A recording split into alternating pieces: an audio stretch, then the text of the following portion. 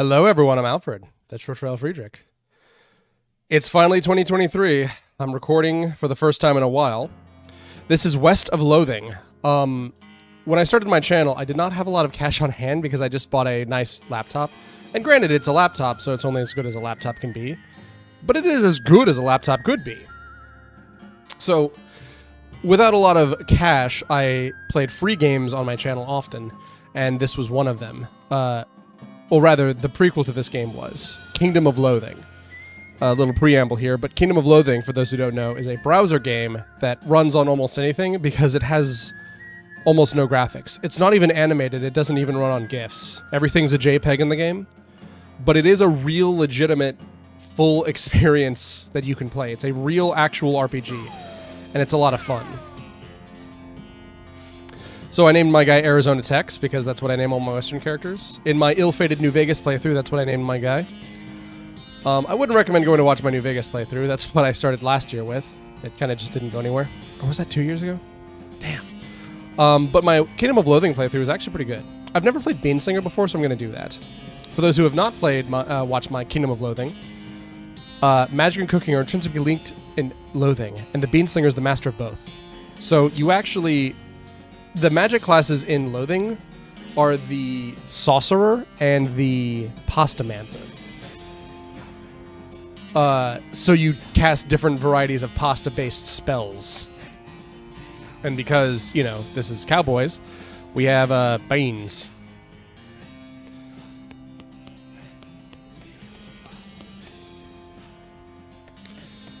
Goodbye, desk. Come here one last time. These are randomized. This game has a lot of randomization in it. But that's fine. Hey, Russell, how you doing? Caw! I'm gonna miss you, buddy. Feed him a cricket. You grab a cricket from your cricket bag and feed it to Russell. He coos appreciatively and nestles your hand. Maybe it's time for you to leave, too.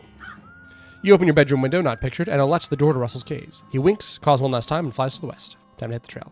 Presumably, this is the first wall, the second, third, and then this would be the fourth. And presumably, Russell's cage is literally in the fourth wall. Stack the firewood for some XP. This hearth really puts the hearth and home. Gonna miss Mom's cooking. You'll miss meals with the family. This is Mom's pie safe. It keeps all of her pies safe. I will say, there is a bit of Kingdom of Loathing that hasn't aged. Not, like, bad, but, like... It's just, you can tell it's old. The fact that it's a browser game, for one, is like... Sorry, I don't want to stand around and talk here, but, like... There's always something to read in this game, and as a result, it's kind of difficult to not talk. It's your kid brother's toy box. He loves stuff like this. Puzzle cube. One of the weird puzzles belonged to your kid's brother.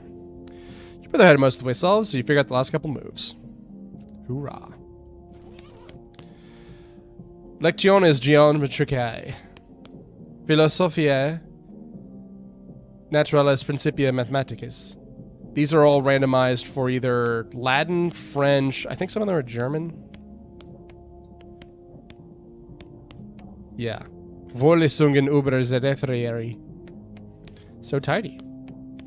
It's covered with weird diagrams and charts.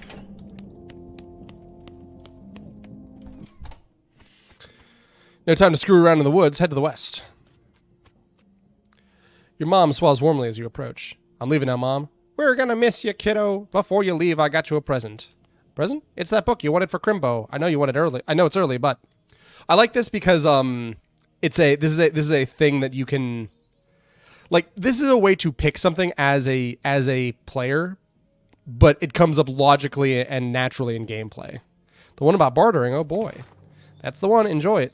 So be careful out there. Write us a letter when you can. I will, Mom. Goodbye. Your father jabs morosely at the haystack. That hat doesn't fit you, Dad. I'll grow into it. It's time for me to leave. His lip quivers a little. Listen, I want you to have this. It's your grandmother's favorite can of beans. Can of infinite beans. You'd think a can with infinite number of beans in it would be really exciting, but these beans are pretty terrible. It's pretty cool to carry. It's a pretty cool thing to carry around, though. This is an offhand item. Thanks, Dad. Good luck out there. Be sure to say goodbye to your mother. I did. Thanks, Dad. Hey, a needle. I got a needle. You read the book cover to cover and learn, among other things, the cover price is too high. We got dickering. After you're done reading it, you use your newfound skills to punt it off on a wide-eyed route for 60 meat.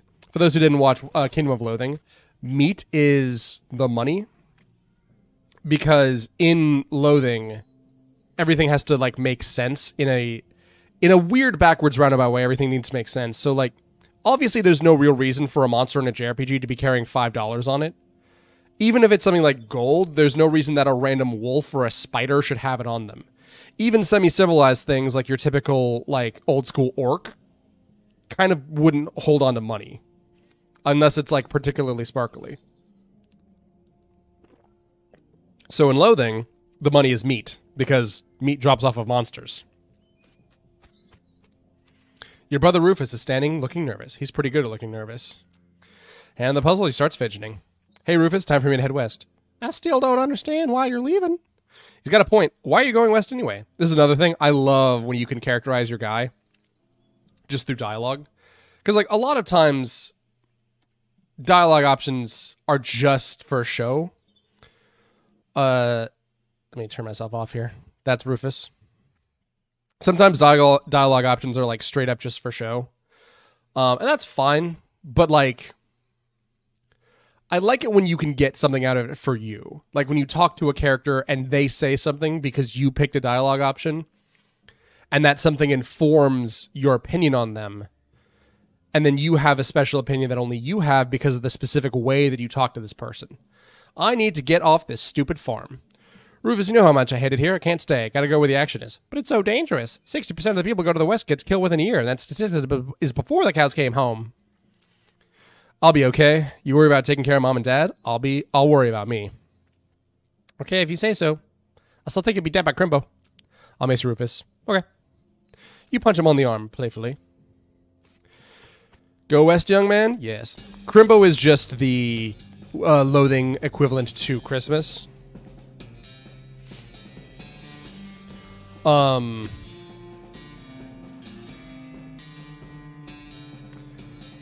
And there's this concept in Kingdom of Loathing.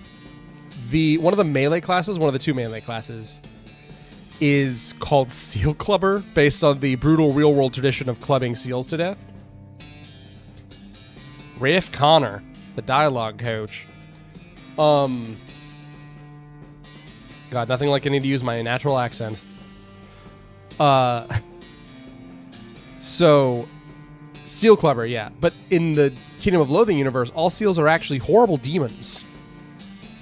And they must be clubbed, making the Seal Clubber not just like a barbarian from the cold north, like all the Skyrim guys or the guys in Game of Thrones or whatever, but also they're almost like a paladin because their anti-seal tech makes them anti-demon.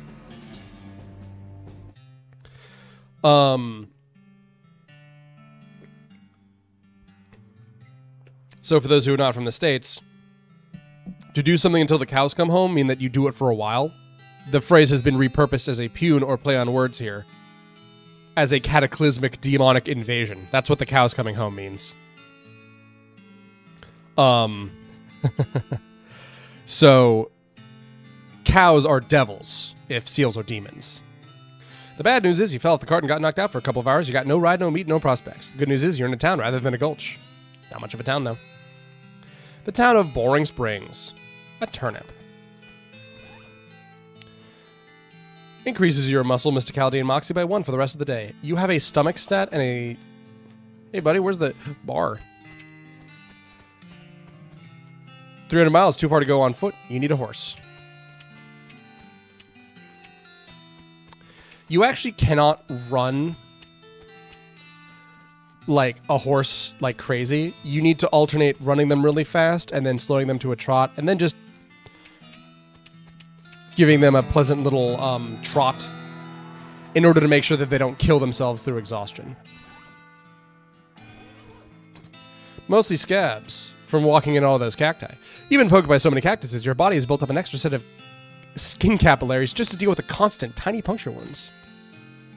I'm aware that I missed the book of silly walks, by the way. I don't intend to get it. I feel like everyone gets it. As you walk into the saloon, the crazy-eyed guy sitting to the left of the door shrieks and waves at you to get your attention. Hey, where's your hat, dagnabbit?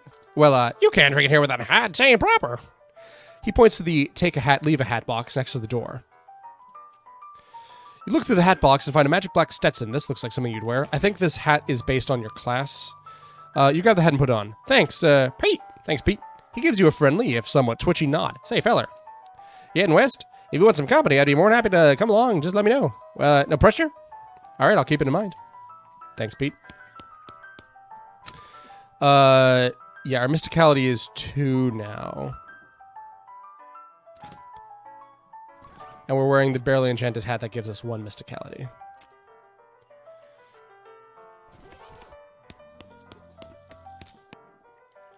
These two are playing poker, or at least trying to. They keep looking back and forth from the hands to the how to play poker card that came with their deck, biting their lips and concentrating real hard. Can I play? They look at you nervously. Look, I have meat. Let's play. You put 20 meat on the table and sit down before they can say no. One of them shuffles the cards sloppily and deals a new round. You get a pair of 10s plus a 2, a 3, and a king, which is crap. Yeehaw, I'll bet 15 meat. They look at each other nervously and call your bet. Okay, read them and weep. You show your pair of 10s plus 2, 3, king. The guy on the left has a full house, which is 2 jacks and 3 aces, and the guy on the right has somehow got a straight flush, 2 through 6 in hearts. Outfox him. You explain that jacks are worth 9 points each, giving the guy on the left a total of 21, and the gal on the right 20, and you're 25 plus a king. And the king is representative of King Ralph IX, who the Western colonies revolt against because of unfair taxes, so they each owe an extra tax of 10 meat each. They nod understanding and push more meat across the table at you. You collect your winnings and stand up. They thank you for helping them learn the game. We have more cash now. Z's. Presumably that's onomatopoeia for sleep. It's a spittoon. People spit into it. You know without even looking at it that's disgusting. We will ignore it. I do not have interest in building this stink stat.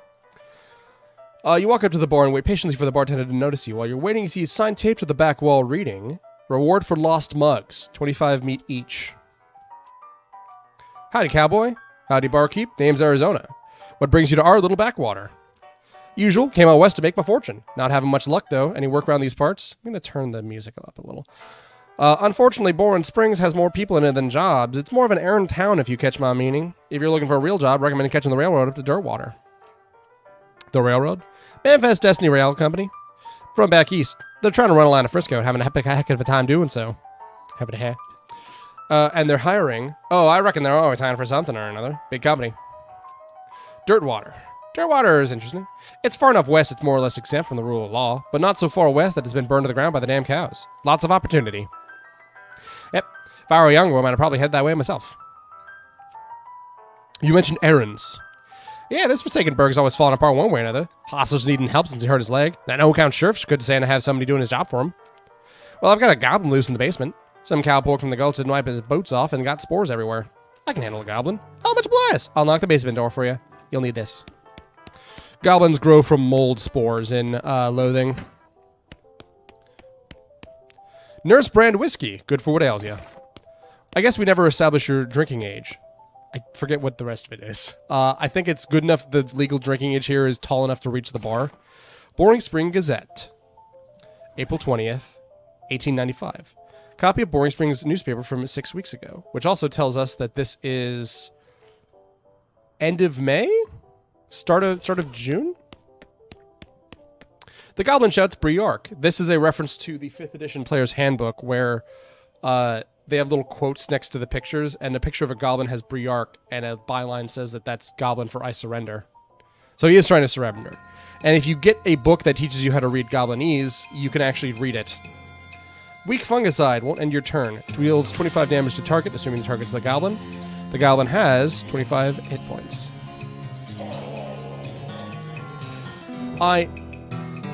Having dispatched the goblin, you pat yourself on the back for a job well done. Mysticality level 2. We got 3 XP as well. I tried to avoid having... I try to avoid watching Let's Plays of a game if I'm going to Let's Play it myself. But I love this game, and this isn't my first playthrough as well. Howdy. Howdy. Good to see you again, Arizona. Took care of that goblin. Thank you kindly. Knew you was a stand-up fella the moment you walked in. Here you go. Least I can do by way of thanks. Who's the fella at the bar next to me? Might ask him yourself, seeing as he's right here. He won't bite you. Howdy, I'm Arizona. Howdy, Arizona. I'm Horace. It's all the same voice. I'm sorry. Nice to meet you. What do you do? I'm the town hustler.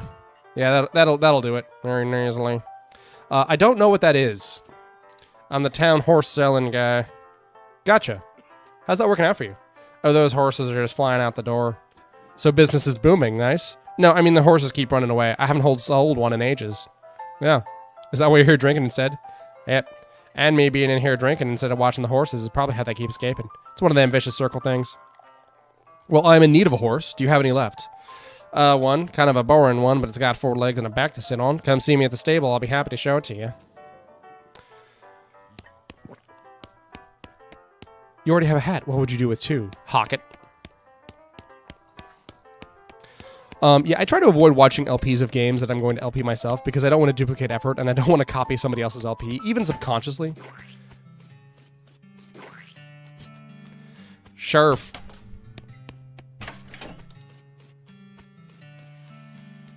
Alice something, MD, get lost. You approach the weird cactus man hype. Sorry.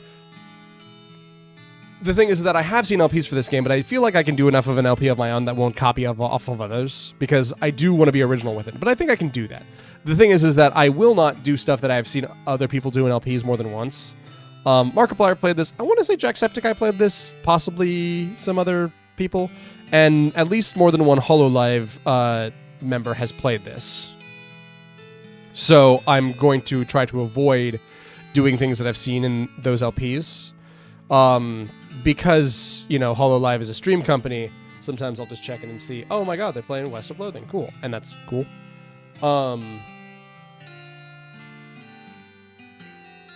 Sorry, trying to think of when nothing's happening. And I can see that, like, it seems to be pretty popular to put on the Sidley Walks to be a cow puncher. Some of them do snake oiler because you get a lot of skills that way, and that lets you see more stuff in the game. Combat in this game is not that important, really, because you can get a lot of stuff to help you bypass it.